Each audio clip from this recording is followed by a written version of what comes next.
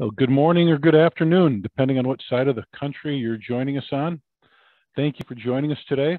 We're super excited to give our beginning of the year economic update. We're calling it our MFA economic update, profitability growth in 2022. So thank you very much for joining us. We're excited to have everyone here. Joining me today is our Chief Investment Officer, Managing Director, Craig Cecilia. Craig oversees all of our investment portfolios, has been our chief economist and predictor of interest rates direction and been very, very accurate at it for a number of years, and has been very helpful with our clients continuing to do very well in these difficult low interest rate environments. And I know we're all going to be wanting to ask Craig quite a bit about inflation and where yields are going in bonds and what's going to happen in this environment. So we're super excited. Craig does lead our investment advisory team. And also, we're fortunate we have a great leaders and team members on our asset liability management team and our valuation area. So lots of great people in our three main groups of our organization. Really glad that a number of them are joining us virtually on this call today also. So thank you all for being with us. Today, we're going to go through our presentation. Please feel free to ask any questions along the way or at the end. Depending on the question, the timing, we may pause and answer it during the presentation, or we may answer it at the end. If you move your mouse around on your screen, you'll see that the little Q&A button there. Please feel free to type that in and we'll be alerted of your question. Today's webinar will be recorded. If you'd like to share it with your team, please reach out to your MFA advisor or go to our YouTube channel and you'll be able to get a copy of this presentation to share with your organization.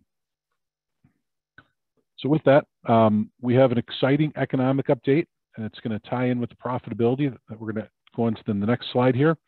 We're going to talk a little about COVID, interest rates, inflation, the stock market, housing, auto sales, employment, and what I call the result is our projections and where we're going and why. So really exciting stuff, important in the economy. Second component here we're going to get into and tie really our first part of our presentation into is profitability growth in 2022. We're going to look at 10 points of profitability that we think everyone should be looking at. We're also going to talk a little about CECL. We'll call it the 11th point, not really a point of profitability, but something important to be working on implementing. So with that, we'll kick stuff off. Again, Craig, thank you for joining me. Yep, and thank you for having me. I appreciate everybody being here and listening in. And this is always the most exciting thing to talk about is COVID at the beginning of any presentation, right? Yeah, it's on everybody's mind, right? Yeah, but I remember going to business school and they said, when you get a pandemic, this is what you do. So we've all gone back to that pandemic playbook that we learned about. You know, as we just a little bit about it, we are in a substantial increase of COVID cases right now. The positive out of any of this is that the Omicron variant is not as painful, not as deadly as it appears that the previous variants have been, but the numbers are staggering. We're seeing right now that there's been estimations that about 20% of Americans have already had or have the Omicron variant as we speak. You got to look here. This goes back to the beginning. We've never seen case counts like this. We're talking about 1 million 2 cases reported in a day. We actually got all the way up to about 1.5 million reported in one day. Some huge numbers here. So this is going to have a little effect on the economy. Things are going to slow down. People are going to maybe not travel as much. We're seeing some of the travel problems out there today, but we're probably going to see a little bit of a slowdown resulting from this. Is that something you see coming up, Craig, because of this growth in the COVID variant? Yeah, I really do. I don't see it necessarily from a business standpoint, but from a consumer standpoint. I don't want to say there's two different schools of thought process where it's people are saying, hey, I'm vaccinated. I'm not having to worry about getting infected. And if I do, there's some milder symptoms with this whole thing versus somebody that is treating it with respect to it's a virus. I'm going to really reduce my activities, my spending, my travel and whatnot. So there is two different schools. There's not a right one and a wrong one, as we all know, but it is impacting a lot of people's minds and habits as well as businesses and how they're running their institutions. And so I think this year is going to be really interesting as we experience and monitor the infections. Yeah, it's going to be an interesting one. That's not boring. So, so with that, we get into where we are with interest rates, and the yield curve. One of the great important things in our industry, as everyone remembers, our deposits are based off of the short end of the yield curve, and our loans are based off usually kind of the belly of the curve, the 3 to 5 year time frame, and then mortgages out at the 10-year time frame. Craig, the shape of this yield curve has changed quite significantly here. Just looking at we've been comparing back to December of 2012 for years now. And we've been all over that line up and down, but it's been a pretty big move here in the past couple months. Yeah, I love looking at the yield curve, as you know, and the reason being is the Treasury curve is intuitive.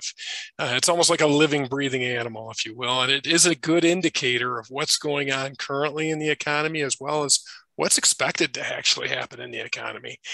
And really taking a look at the red line, which is today, and how it's come up like a hump, and the belly, as you use that term, that 3 to 5 years really come up quite a bit from the beginning of 13 or end of 12. It's almost 100 basis points in those terms, whereas the 10 years only up 15, the 3-month only 9. So we've had a definite change. We're steepening on the short end, flattening on the long end. And the reason I spend a little bit of time talking about that change in shape, it does segue into what are expectations.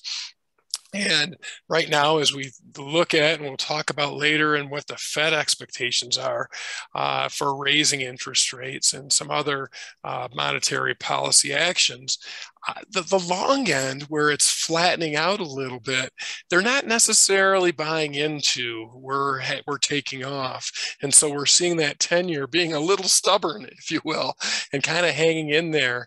We do expect seeing some continued upward pressure on it, but it is telling us a little bit about if it's not going to be run away with respect to the growth of our economy or inflation numbers coming up over the next several quarters. Yeah, some people may call this a bear steepener, where we're seeing short end curve come up as interest rates are coming up, and then the Fed may put us into a recession.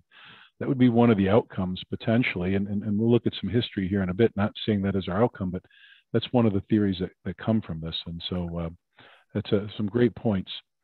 As we look here at the next slide, it's my favorite. As those of you who've heard me speak, I love this slide. I always say that over and over again, and it's important here. The black dotted line is the 10-year Treasury. The blue solid line is the 2-year Treasury, and the red dotted line is the Fed funds rate. We're going back from 2002 until today. And why that's important there, we went through the rate increase here with the financial crisis, breaking everything, and then we came crashing down. And as we went farther out, we came back up as the economy was recovering, and then we came crashing down because of COVID. That 2-year Treasury's definitely got an interesting angle to it there, the hockey stick change, I might call that. Yeah, it's a big change there. And I love how things happen so quickly, because yesterday I was going to order a blue car, and today I'm going to order a yellow car. And tomorrow I probably won't order any car at all because it's way too expensive, right? Things change quickly. But what I really like to look at sometimes on this as well is the dotted black line. And as we look back and think about the last decade and a half or 2 decades, where were we expecting our economy to be taking it off? 2009, 2013, 2016, where you have that increase in that 10-year yield, and where it actually stalled. We've really had a big stall, obviously, at the end of 2019, but for very different reasons with the pandemic. So it'll be interesting to see how this year, with respect to that same anticipation we've had 4 or so times over the last decade of things taking off. It's interesting. You talk about the black dotted line, and here's a detailed look of the black dotted line here, which is the 10-year Treasury. And, fits and starts, one may call it. As we look back, we get these big kicks up, and then we come back down. And so I think your point is well taken.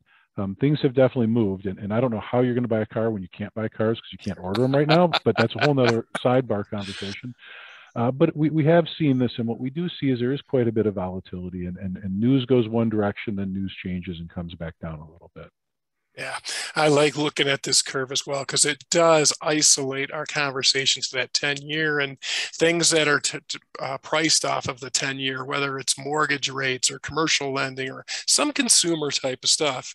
And that's all going to be impacted as we see these rates rise and as expectations are for the 10-year to go a little bit higher as well.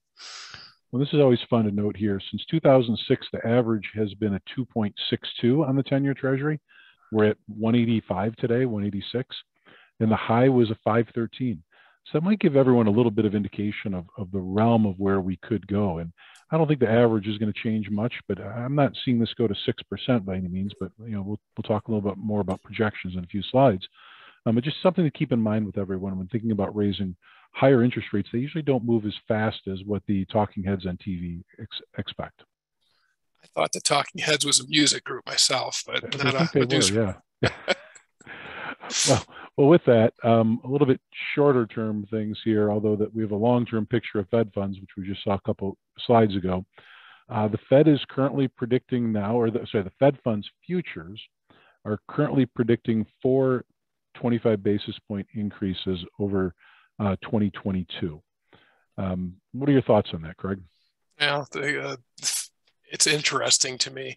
December 15th, which we have on here, is where they did release their minutes, and they really took a big hawkish stance or tone, if you will. And what that means is their willingness to accept that we're having inflation, some growth, and they don't want it to become overheated. And you're right. There's of the 8 meetings that they have throughout the year, the markets are expecting 4 rate increases. The other things that the Fed was talking about with their rate increases are their willingness to accelerate the asset purchase program. The shrinking of the balance sheet is what they're kind of looking at doing as well. And I do believe that they're going to be raising rates. If 3 is a great number, 4, that's what the markets are thinking. It might be a little aggressive, in my opinion, at this moment. But I do see that there is a couple of Fed governors that actually said, hey, 5 can't be out of the realm of thinking about, just depending on what happens economically throughout 2022. It's interesting, that usually the Fed funds futures are the right direction, but never the right magnitude. And so I think here 3 to 4 is probably a good indicator for people to plan. I get excited when I see this. I get excited when I see this because we've been in this difficult environment. If we go back to that yield curve really quick, just to add in here, our loan yields have been suffering. And right now we're seeing substantially higher loan yields that are going to come from this. We're also going to see substantially higher investment yields that are going to come from this. And to me, that's really exciting because that's going to help out the earnings of everyone on the call, the institutions on this call.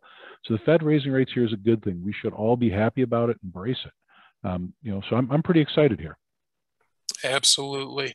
That goes hand in hand is the correlation between higher rates, inflation, and liquidity, and the Fed's actions that the market, the world are anticipating is to reduce a little bit of that liquidity as well. But I love it. You got to lend into this market and really have your programs and relationships really fine-tuned to make sure that we can book some of these higher earning assets as we experience the higher rate environment. Yeah, there's some great conversation on loans in a little bit here, but it is exciting to me. Now, taking my excitement and tempering it a little bit, I'm going to tell a little story here and then want to get your insight. But this is the topic that I hear every day, multiple times a day. What's going on with inflation and what's going to happen to yields? And we're going to go through our predictions on yields. But here's how you get inflation.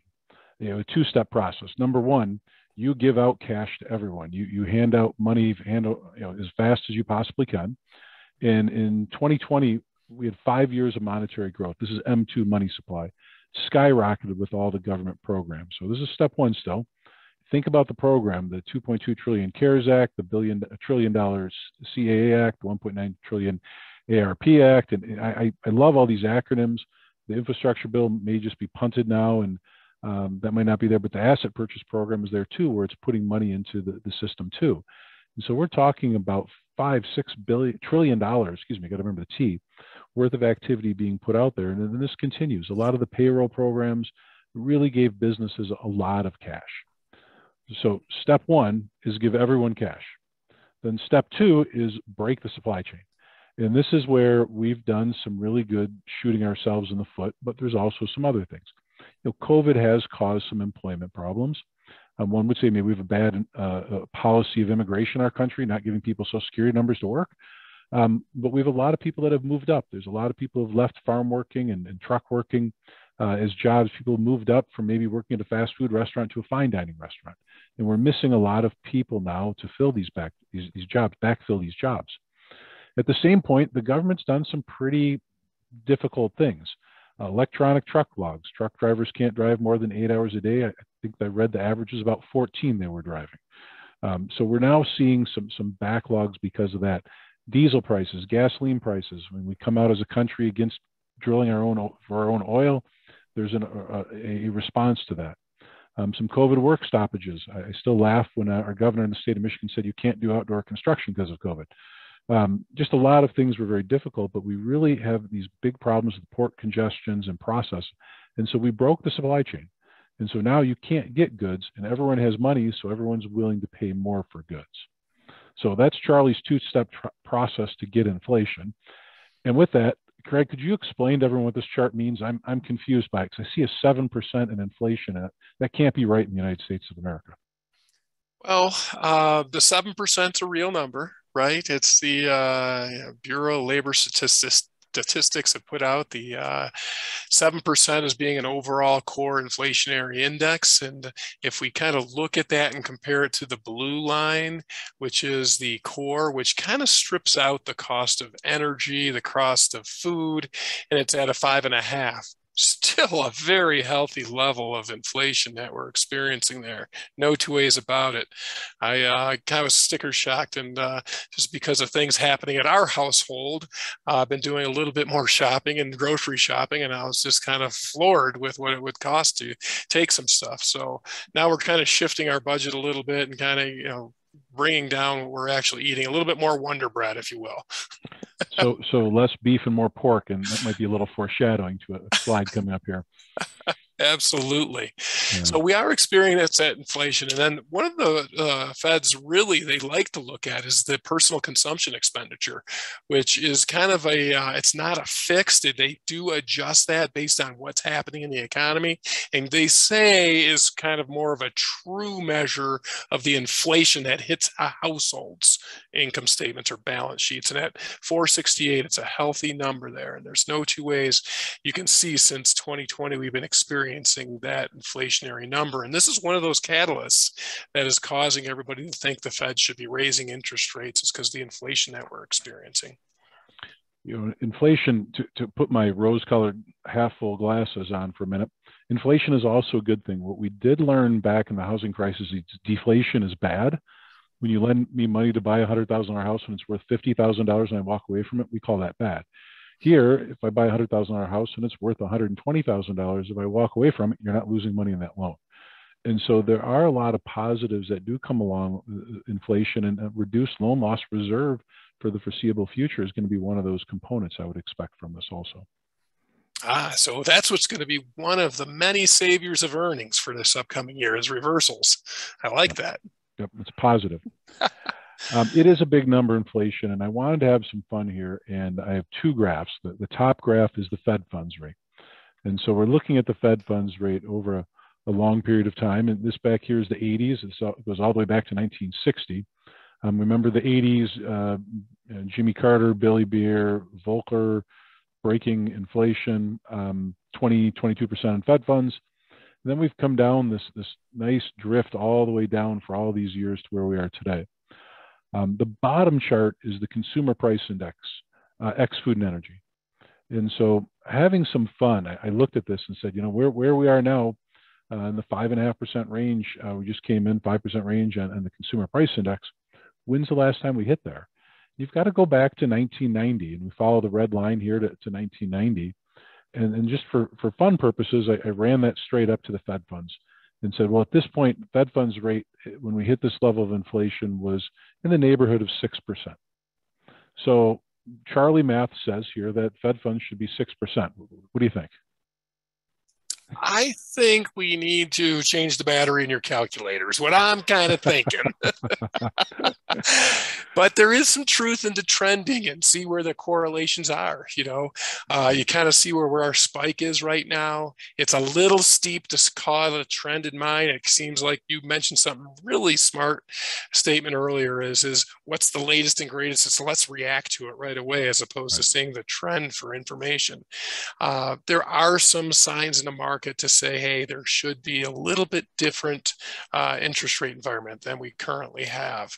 I don't know if it's got legs, if it's going to stick around for a long period of time. That's where I kind of like put a little grain of salt. But I love the correlation that you have here. Absolutely.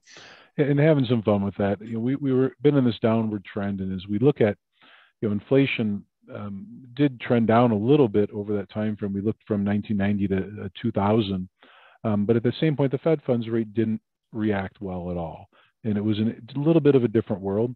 Then we get into the post 2000, and we really see the Fed funds rate being more intuitive to the economy, to the world, and more in tune with big activities such as the financial crisis in the year 2000. We come back and look at some of the recessions, and that came down to my comment too. When you have a tendency of seeing the Fed raise rates, you do tend with a recession thereafter. So I don't think we're in recession predicting mode yet here, but I do think this does say that the Fed could raise rates. Maybe they don't raise them more than 1% this next year and 1% thereafter. We can see the trend of consistently lower and lower highs in the Fed funds rate. And I would expect that trend will continue. Do you agree with that? Yeah, fair statement. Absolutely. Okay. Well, another fun fact on inflation here. This was really interesting too. And looking at this is pure CPI, not ex food and energy like we looked at, but the last time we were this high was back in '82, and Volcker tried to crush by raising up to 22% on interest rates. I don't think we're going to get there.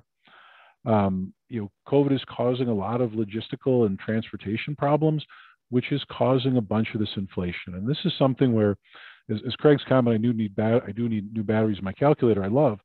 It is a different context, and this is where inflation was caused a lot back in the '80s just by pure demand. And here we're looking at there's demand, but there's a lot of logistical issues and transportation problems. Building a house right now, it's really good until you try to put gutters up or a garage door on. And so those are the things that people are willing to pay a lot more for because they need it to complete a project. And that is some of the inflation. We'd expect logistics to improve as time goes by, prices to fall, but wage-based inflation is going to stick around, and we do have some slides on that. And that's going to be tough, especially the smaller workforce, which we'll touch on that. But in the end, a lot of inflation is limited to a few things. Auto. When you don't have chips, as we go back to that conversation, you can't build cars. We'll talk about car deliveries, but auto values are up 37%, not a sustainable number. And then furniture is up about 17%, which is not sustainable. But that's the number of people moving houses and logistical problems. Food prices. Talking to a farmer to spend about $2,000 to $2,000 to $3,000 to ship a load of strawberries from California to Michigan, and now they're talking about $21,000 for that same truckload of strawberries.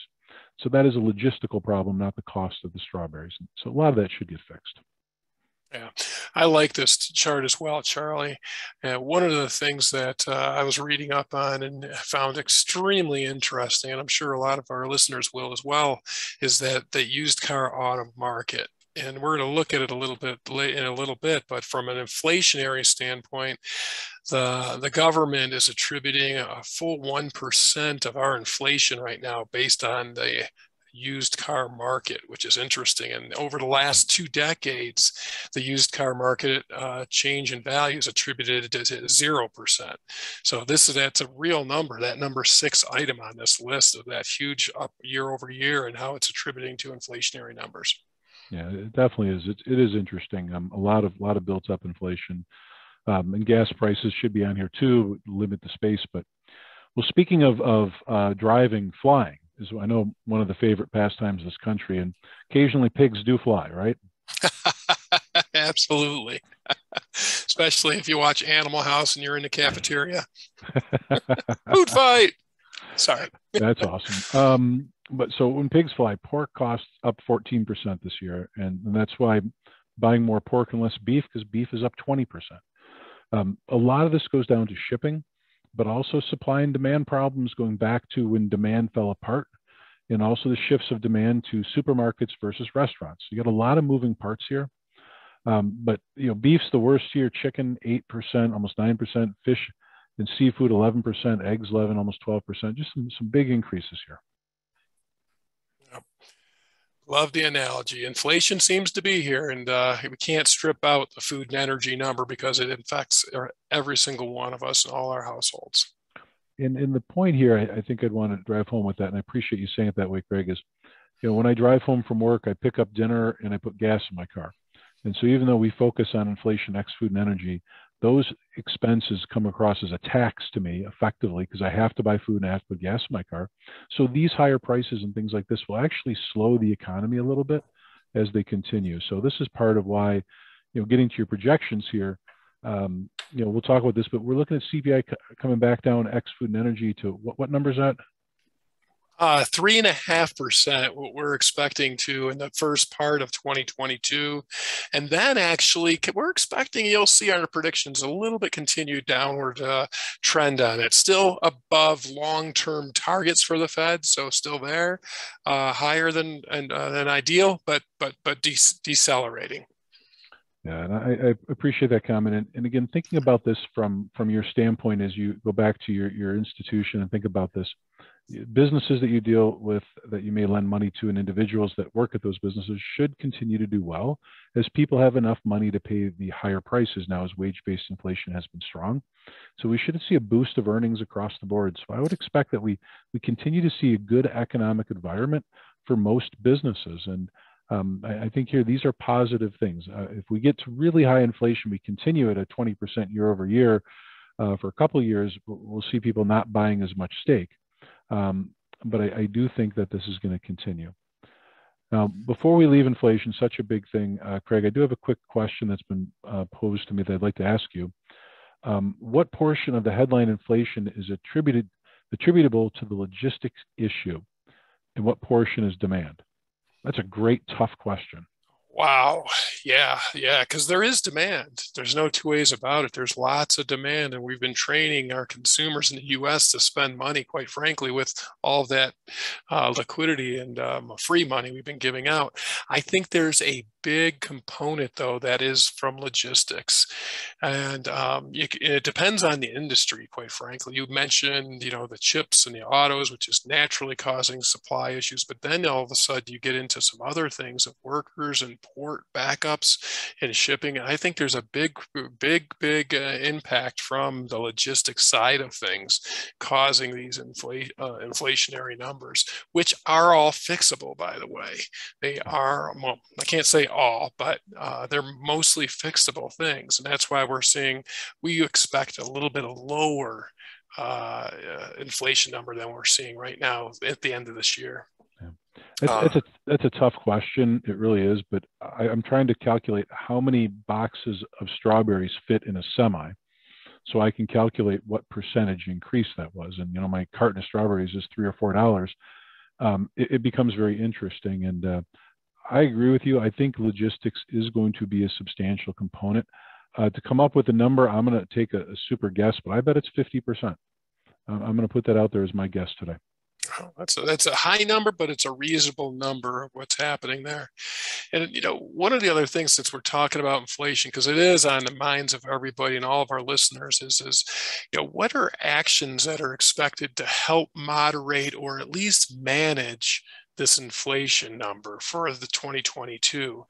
And, we got to look towards the Fed right now. They're going to be looking at quantitative tightening, right?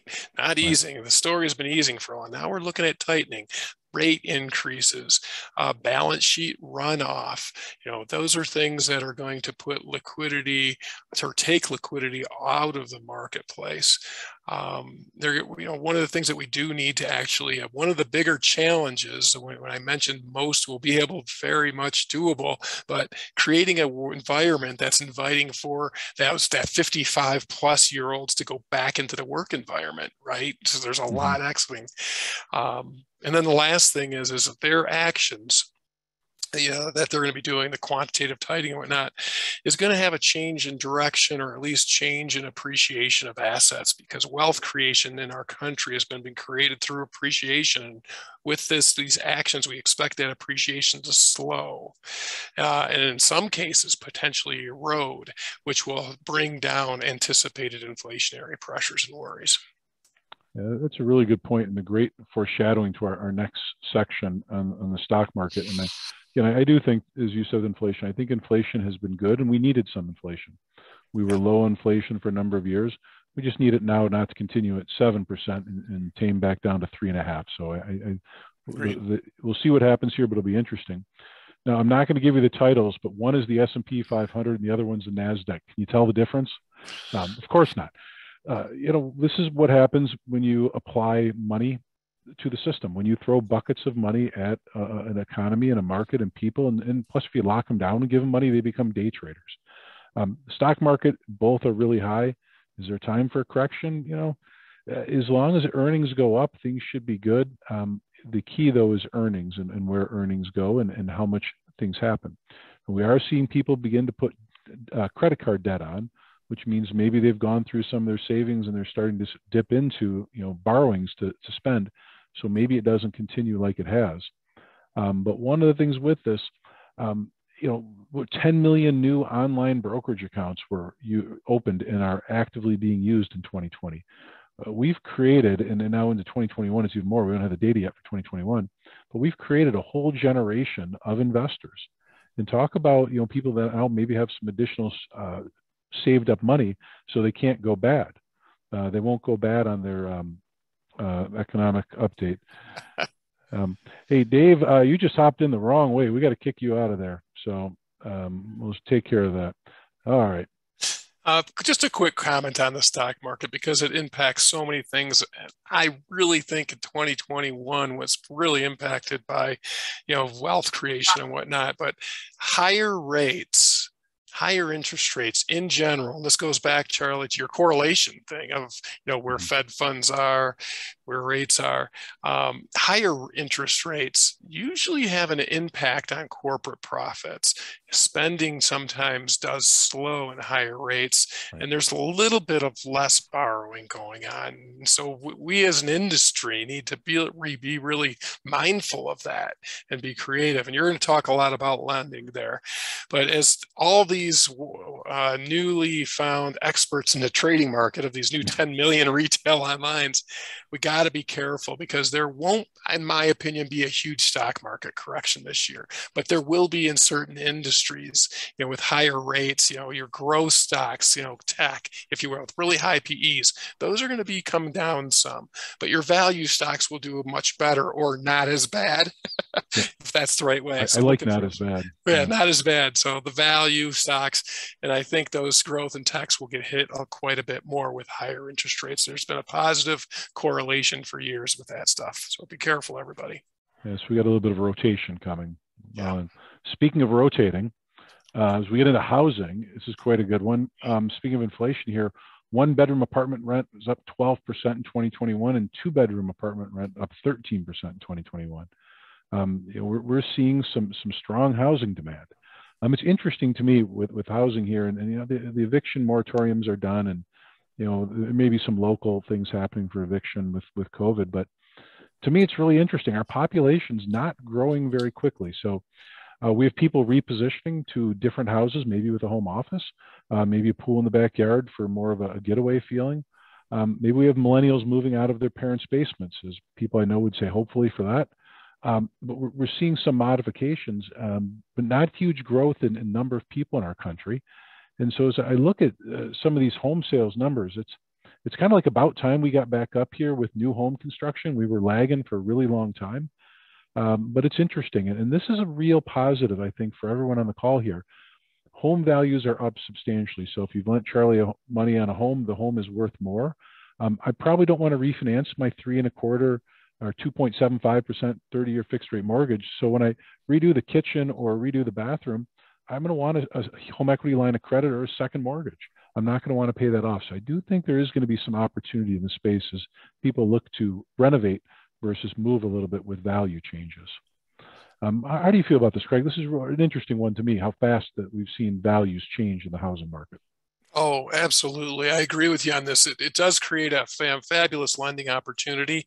I like to look at that 2019 dip right before 2020 and the pandemic hits. But 19, we see that's we did have interest rates starting to tick up, and you can see that dip in the housing sales, how there is that correlation. And I think as we do go through this year with slightly higher interest rates, well, it's going to impact that market quite a bit, and we're going to have to look towards, like you say, people staying in place, updating their homes, getting the home equity loans done. Great opportunity there for all of us to be lending there. Yeah, and it's in the value graph on the bottom. It's good to see if you go back to year 2000 at 100, and here we are in a lot of states. We'll call it the median in the country up to 200-ish. We've doubled in value over 20 years. So up 50% in 10 years or 5% a year. It's not a bad number. So it seems to be fairly reasonable. We do have a lot of people that have been in their homes for a long time. And so this graph shows that we're talking about 25% of Americans have been in their homes for longer than 20 years. So there is a lot of pent-up demand of people moving. And that's what we're seeing. We're seeing all this, I can't move because of COVID. I can't move because my home's underwater. Now we're above water and people aren't really caring about COVID. Things are getting back to even better than normal with the housing market. So it's been a good recovery. So with that, maybe one other comment here on homes. Home sales are doing good. I don't think I need to read these numbers. Things are going really well and selling fast. It's definitely a seller's market. And as Craig said, I think that stays in place until interest rates go up a little bit. And then we'll see a little bit of it go to a neutral market, then maybe to a buyer's market. But I don't see a big drop in values. Do you see a big drop in values coming, Craig? No, not a bit, but there might be here in certain metropolitan areas where, there is more volatility demonstrated there than others. But overall, the general theme will be slow up of growth in the housing market without a big decline at all. Okay. Well, thank you. Something near and dear to our heart in Detroit, but also near and dear to the heart of a lot of people doing lending in this space. I do think supply and demand is neat. And going back to that question about how much of this is logistical from an inflationary standpoint. And I love that time to turn inventory, which was up, and when COVID hit and auto dealers had to be closed, they couldn't be open. It went from about an 80-day turnover to a 100-day turnover, and then it fell off the cliff. As you still struggle, like General Motors will not take orders on a number of their cars still right now, number of their trucks right now. We're all the way down to about a 20-day inventory turn. So amazing.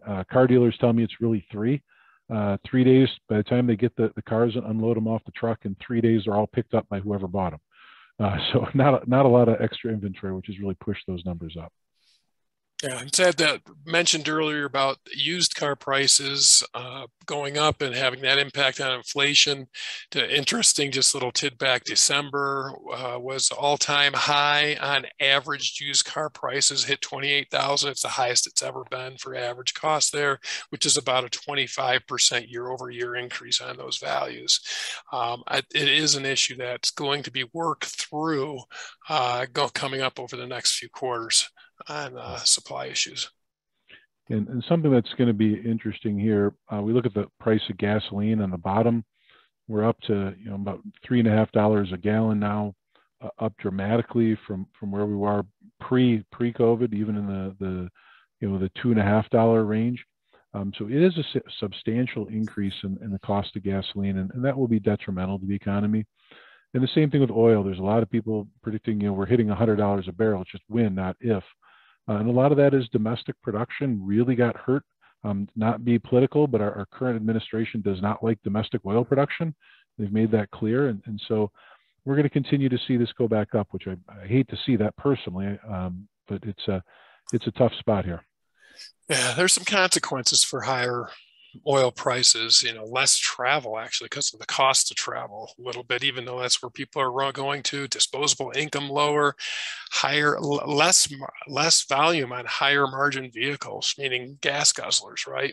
But right. The positive, let's go there, is it's good for the EV market, which a lot of people are pushing into that foray of electric vehicles. So it should be positive in that respect. Well, hopefully there'll be a lot of employment in digging for minerals to make batteries. That's always the fun argument of where the minerals come from in the EV world.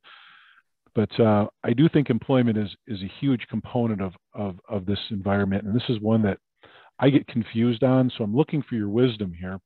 Obviously, we've had a lot of people leave the workforce, and we see a lot of working mothers have left the workforce. A lot of baby boomers that were close to retirement said, "Hey, look, I'm done. My retirement portfolio really went up," but we dropped from 63.5% labor force participation rate all the way down to pretty quick and averaged out around 61.5, close to 62.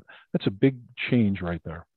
It's absolutely a tremendous number there, something that we haven't really experienced. And, there is some industries that are alluding to or going towards causing this number to be low on the participation rate. I mentioned that earlier as a accommodative environment for 55 plus people, but then you look at job quits and it was really weighted towards restaurants and healthcare workers, where 3% in November, 3%, that's the latest numbers available, of the workforce, of all workforces, 3% quit. That's a big number. That's telling us that there's a problem that needs to be fixed. But we're near all-time highs in job openings going on right now. Yeah, and it's interesting. We're all-time highs in job openings, yet here we are, length of unemployment staying around 30 weeks. So that's always an interesting one to me. If you don't want to work, I guess you don't have to. But we are back down to pre-pandemic levels of unemployment, and probably really lower than that by the time you take all the people that don't want to work out of the equation. So this is going to be a challenge. It's going to push people to work harder on technology, but it's going to be a challenge for the next couple of years. But with that, thinking about employment, the consumer had this huge burst of income that came in, and we look at the personal savings rate. I can't believe this. It got almost all the way up to 35% with all the government stimulus checks coming out. But those stimulus checks have stopped. The PPP funds have stopped. Everything stopped, and so we're actually seeing the savings rate come back to still a pretty good level, about 6-7% here. Do you see this level continuing? Should we see cash going out of our investment portfolios? What do you see here, Craig? Well, one comment about that spike. It's almost like I don't know if everybody on this call is old enough to remember the ice cream trucks that would go around the neighborhoods playing the music that would cause somebody to become an axe murderer. But as they're basically giving away money along with your ice cream cone as it was going, and so that's what really drove that. The United States, we're not great savers. We're not. We're never really in that top 10, or if we are, it's usually 7, 8, or 9. And developed countries has a savings rate.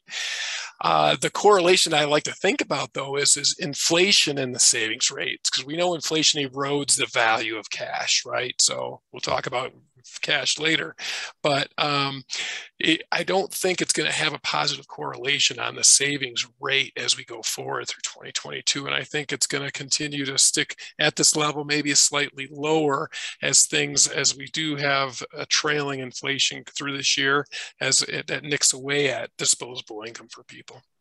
Yeah. Well, it's going to be interesting. I do think we're going to get a little bit of modifications.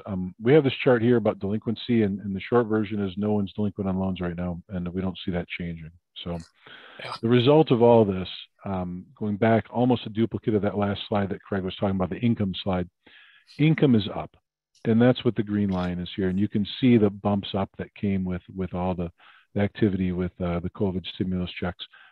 That is good for our businesses, because what's going to happen is people have money to spend, they have money to save, and they're going to do activities, and they also have greater income to borrow. And then we look at the debt to disposable income, the blue line here. People have a great capacity to borrow. And this is why I do have great hope for a lot of the institutions on this call here today and our future. People can borrow money. They can afford to borrow money.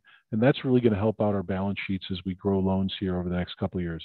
Listen, we had 5 years of deposit growth. Now we're going to take about 5 years to get that loan growth to catch back up here. With that, Craig, this graph here, it looks like the patient was laying on the table dead, then got a heartbeat. What can you tell me here? Healthcare workers, we really need them. GDP is doing well. You kind of look at, forget the big spikes. We know it was happening there with the recovery from the pandemic and just year over year comparisons. But you kind of look at afterwards, the 2021, once we get past that critical stage and, somewhere in a 5% GDP growth, that's fabulous. It's come back down to a 2.3. And I don't expect things to go negative, but I do think we're going to have a continued economic expansion through 2022. And it's going to be great for causing opportunities for everybody to what, like you said, is lend into this market with the growth that we do experience. It's not going to be home run numbers for GDP growth this year, where its average is going to be north of 5. It'll be sub 5 for the year, but it's still going to be positive, which is great. Yeah, it's good to see. We've really improved the economic growth from back where we've been with the volatility. It's been consistently positive for a number of years, and except for obviously the COVID spike down, and hopefully we'll continue that at a better positive rate. So, and that's good for everyone thinking here in the call. Growth of business, growth of activity in the country is good, because that's going to increase more growth for loans. And to me, I really think that's a positive here and something we should make sure we're thinking about as we go forward. So with that, Craig, you've got some great projections here for interest rates and a number of things here for the year of 2022. Can you just highlight a few of your projections here for us? One that's on everybody's mind, Charlie, is the Fed funds rate, the overnight borrowing rate. You can see when we put this together, it's put in 3 rate hikes, potential. It's 50-50. You and I actually, remember, we arm wrestled and you won, so we left it at this number. Otherwise, it would have been 125 by the end of 2022. So interesting there. The belly of the curve is interesting, where we're expecting the 5-year to come up to around that 2% level. And then the flattening of that yield curve, where you can see that 10-year right below that at a 2.25. And we're getting there pretty quick right now. But once again, we're going to have these governmental programs and actions that should moderate any kind of further increases as we see some changes in our GDP. You can see that GDP, second to row bottom, big numbers, 6.3%. First quarter, we're expecting 5, but still, as you can see, positive growth for our economy, but at a decelerating rate. And inflation as well. We've got, historical high inflationary numbers right now. We expect them to moderate as we fix some things in our economy and the supply chain that we talked about earlier as well. Yeah, I think it's a fair point. And so what I'll take from this, everyone here, is that rates are coming up. They're not skyrocketing. They're not shooting up to 5% overnight. We do think they're going to gradually go up to 1%, maybe 1.25%, as Craig said, this year. Then next year, maybe they go up another 0.5%, and we'll continue to monitor. But we're not looking at spikes because of all of the uncertainty, both geopolitical and locally, to keep things moderated. A quick question, just to take a step back, a slide here. A question came in: does the employment participation rate include self-employed workers? I wonder if more Americans are finding self-employment as a viable option to support their family. And self-employed workers, legally self-employed, meaning paying business taxes, are going to be included. But if you're getting paid by Venmo, it's not going to be included if you're not filing tax returns or incorporating as a business, which a lot of people ask, why is the government looking at trying to get reporting of Venmo transactions over a certain dollar amount? It's to track these hidden businesses. And so I do think there is a number of people, to answer the question that was posed to us, that are flying under the radar by not being a true business and being a cash business today. And believe it or not, Venmo's made being a cash business easier than it was historically. All right, from there, want to hop into and talk about some profitability and growth in 2022. And we have some just kind of big points here to talk about. And this is going to unfortunately come slowly, but we'll start off with interest rate risk management. And I think as Craig has pointed out here with his interest rate projections, rates are changing. If there's ever a day to look at your plus 100 on your ALM report and think about what does it do, and also think about how you're going to react. How are you going to change your deposit rates? How did you say you would in the model? How are you thinking about doing it? Those are really important things to pay attention to today, and good planning is extremely important. From there, once you've got your ALM done and running well, You need to think about correctly investing with the best investment strategy possible. Craig, can you add a little bit to this? No, we lost your audio somehow there. So see if we get you back, but how about now? Got it. You're good. Good. I had something on interest rate risk management. We're going to move forward on this. For correctly investing with and that was operator error, just so you guys all know. And that wasn't the technology. It wasn't me muting you this time. Over the last couple of decades, we've always stayed fully invested. And that's not necessarily what we mean here. Is we mean to be investing for your balance sheet, looking at your interest rate risk management. Where can we effectively manage interest rate, not eliminate through the investment portfolio? And if we can go longer with duration, let's do that. Make sure that it really matches your expectations on liquidity, need for earnings, and your interest rate risk environment, interest rate risk position. And then create that investment strategy. And everybody needs to make sure you're rethinking and just readdressing what your strategy is today and how it should change going in through 2022 into 2023. Extremely important because we want to make sure we're maximizing our earnings in that extremely important asset class. Yeah, that's something to think positively. Higher interest rates and being invested the correct duration and having the money out actively working for you, we're going to make more money. So it's going to be a better year next year. Yeah. A couple other things with people that can do alternative portfolios, it's a great spot to get additional earnings to keep up with inflation. I think an alternative portfolio is one of the best things you can do in the credit union space today. And then BOLI in the bank space and or in the COLI in the credit union space. That's a great thing to do to really focus on making sure you're covering some of your benefit expenses. The other thing, Greg, you talked about was limiting cash on your balance sheet, which is different than what we just talked about. Yes. Yeah, absolutely. And as opposed to just identifying where are we not investing in, different asset classes, we're looking at the credit profiles and what are the spreads, which should widen coming in through 2022. We'll see some widening in spreads. Is, what are we doing with our cash and why do we have so much or why do we have so little? You've really got to take a look at it going into this rate environment because we've all been at this a long time, and the standard history has proven when rates go up, cash dwindles a little bit, and people back off of reinvesting into their balance sheet, whether it's lending or investments. And then rates drop back down, liquidity comes back, and we're reinvesting back in the lower rate environment. We want to make sure we don't do that. We want to limit cash, stay invested, and continue to book in these higher earning interest rate environment. Yeah, it's a really, really good point. And, we've had a tough year with margin. And the last couple of years have been really tough with margin. I see margin expansion coming right now. I'm really excited about that.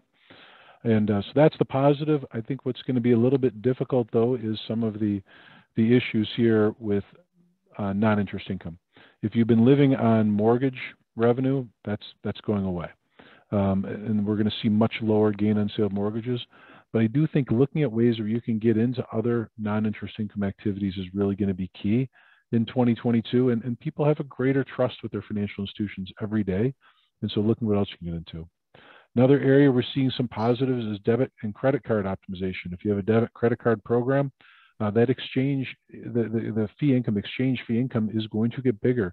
More and more people continue to shop on Amazon and online in different ways. They're using their credit cards more and more. There's more of an income stream that come into play there too. Couple other things here, build a mortgage servicing portfolio. If you're writing mortgage loans and selling them, not a bad idea to build a mortgage servicing rights portfolio and work on actually cross-selling them, actively cross-selling and actually cross-selling, doing the right things.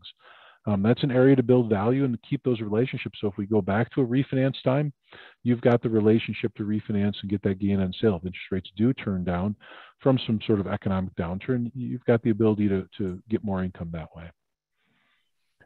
This one's an interesting one, and Craig, I love your comments on this too, but I put grow core deposits here. One of the things, obviously we all have more deposits than we want right now, but as we go into the future, to have more core deposits and not have to go down the path of borrowings or not have to go down the path of CDs, this could be a great way to really help your earnings and continue a strong margin as we go into 2022 and beyond. Yeah. Well said there, Charlie. And it is counterintuitive to what we see right now. But as we all look and meet with our ALCO committees and look for the next 12 to 36 months, if I'm wrong and we continue down this path of the Fed raising rates, it's going to cause liquidity to shrink a little. Now is the time to be really looking at developing new core relationships where the core deposits come in. When their liquidity eventually dries up, they're going to be there for you as the primary lender for those lending needs as well. And it's going to be cheap money. Core deposits has historically, and I can't say forever, but for the foreseeable future, be the lowest cost of funding source for all of us. Yeah, it's going to be really good. This is a tough one. For me to say grow loans doesn't help a lot. We want to make sure you're getting a couple good tidbits from us. Home equity lines of credit, second mortgages, boats, RVs. We're going to have people continuing to buy toys, and rates are going to be higher. So we do think there's going to be a return to that, and people are borrowing. Debit or credit card balances are rising back to almost pre-pandemic levels. And so we're going to see this continued spending, so that's going to help. We do have a unique opportunity today. Interest rates are very low in the bank space. We're seeing a ton of banks issue debt for capital, sub-debt out there, very, very favorable rates. In the credit union space, we're seeing secondary capital grow quite quickly. Today is the day. If you think your capitalization might not be strong enough for the next 10 years, it's probably a bit of a gift today, given where interest rates are and where people are willing to lend money. So one thing for profitability, a little bit more of a profitability planning, is ensure that your capitalization is correct on a go-forward basis today. Really, really good opportunity today. With that, our last but not least is implement CECL. This is not an earnings thing, but it is an earnings management thing. CECL's coming fast. Jan 1, we're live on CECL. So we need to make sure that you're planning ahead, you're knowing what the impact is, and if that impact is going to be big, maybe you have time to argue that impact and to explain why it's should not be as big, but you want to have the time prepared to be ready to go so you're not hit with a surprise number. Because CECL, the change from your loan loss reserve account to CECL will be implemented. Now it's going to come in over a few years, but that definitely will hurt your capitalization. So going back one slide, knowing your CECL effect today to ensure that you don't need to do anything, your capitalization is extremely important, or you may want to do something with your capitalization, bring in sub-debt. All right. Any comments on that, Craig, or I'm going to wrap stuff up here? Nope, you said it very well. Cool. Thank you very much. Well, with that, I'd like to thank you, Craig, for spending some time with me today. We're really excited. I've enjoyed our conversation. I'm excited for the future. I think there's some great things happening, and I expect that we're going to see earnings actually improve this next year with margin, maybe a little bit lower in non-interest income, but I do think margin is going to be coming back quite a bit. And one of the components to earnings in the credit union space is our next webinar coming up on February 9th. Craig and I will be chatting again, talking about employee benefit pre-funding accounts and charitable donation accounts, looking at ways so we can beat the rate of inflation and we can beat the increase of cost of employee benefits. And really excited about that, and also look at ways to continue to enhance your social mission with charitable donation accounts. So with that, Craig, I want to thank you very much. I appreciate your help. Thank you, Charlie. Appreciate it. Enjoyed the time. And thank you to all our participants as well.